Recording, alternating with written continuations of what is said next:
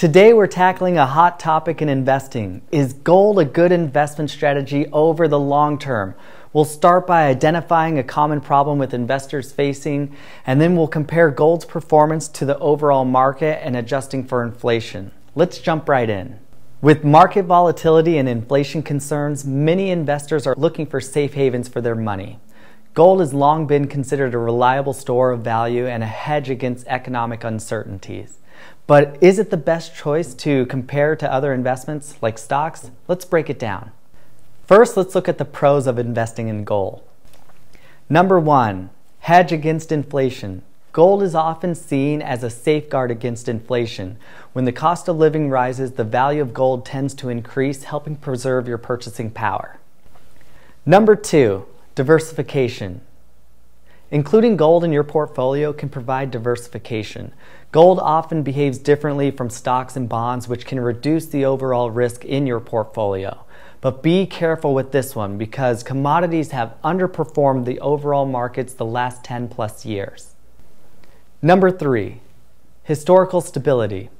Over centuries, gold has retained its value and has been a reliable asset during times of economic instability. Before we jump on the gold rush, just remember gold isn't without its drawbacks. Let's take a look at the cons. Number one, limited growth potential. Unlike stocks, gold doesn't produce income or dividends. Its value is primarily driven by market demand, and historically it has provided a lower long-term return compared to equities.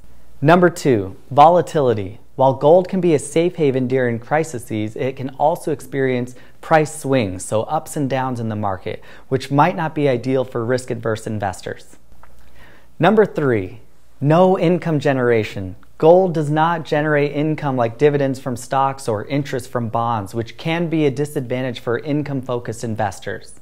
So now let's compare gold's performance to the S&P 500, adjusting for inflation. Historically speaking, the S&P 500, which represents a broad range of U.S. stocks, so the largest companies in the U.S., has delivered higher than average returns than gold. For instance, over the past several decades, the S&P 500 has provided an annualized return of about 7 to 10% after adjusting for inflation. In contrast, gold's inflation-adjusted return over that same time frame has been much lower, around 1 or 2%. While gold can protect against inflation and economic instability, it hasn't matched the long-term returns that the markets have done. So is gold a good investment strategy? It could possibly be a valuable component of an overall globally diversified portfolio, especially if you're concerned with inflation or market volatility. However, if your goal is long-term growth, then equities have historically offered better returns, even after adjusting for inflation. I would rather invest my money in the great companies of the world that produce goods and services than to invest in gold that may or may not give you the returns you're looking for. Ultimately, the right choice depends on your individual financial goals, your risk tolerance, and your investment time horizon. Diversifying across a bunch of different asset classes, including stocks, bonds, and real estate, might be the best approach to balance the stability and growth. Thanks for tuning in. If you found this analysis helpful, please hit that like and subscribe button for more investment insights, and drop any questions or comments below. How do you feel about gold as an investment over the long term? We'd love to hear from you, and we'll see you on the next one.